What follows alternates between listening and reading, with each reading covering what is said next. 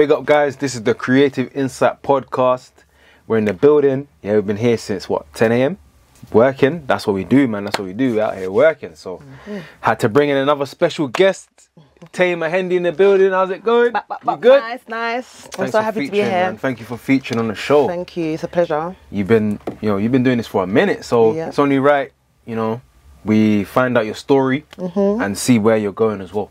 Okay. So yeah, let's do it. You ready? Yep. So all right, cool. I'm Taymah Hendi, singer, songwriter, entertainer, and my journey started when I was 3 years old. So I used to love singing in the house with my parents, or with my dad especially, at a young age, because he plays the guitar.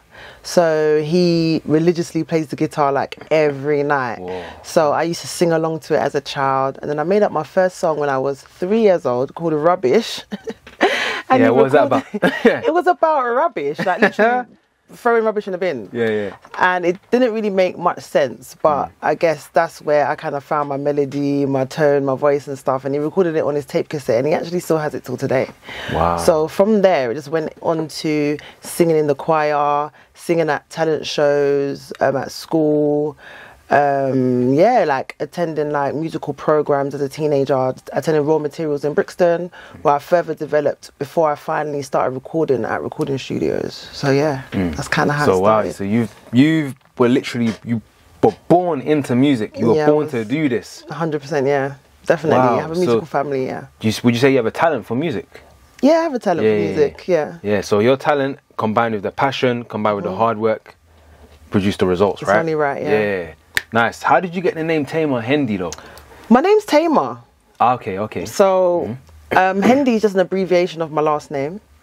It's so funny because for a long time my name was just Taymah, and then people were saying to me, well, my dad actually was saying to me, you should have a second name. Like Taymah sounds unfinished.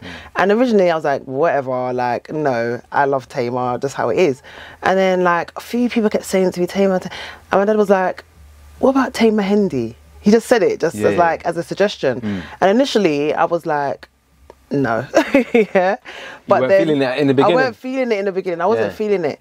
I was like, nah, I don't like it. But then after a while it just started to stick. And then one day I just started liking it. I don't even really realize why I started liking it. One day I just like, well, you know what?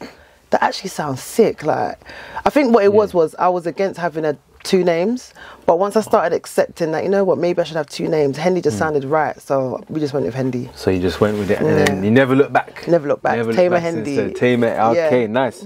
So, cool, yeah, you made your first track at 3, and then from there, who kind of got you in the studio now?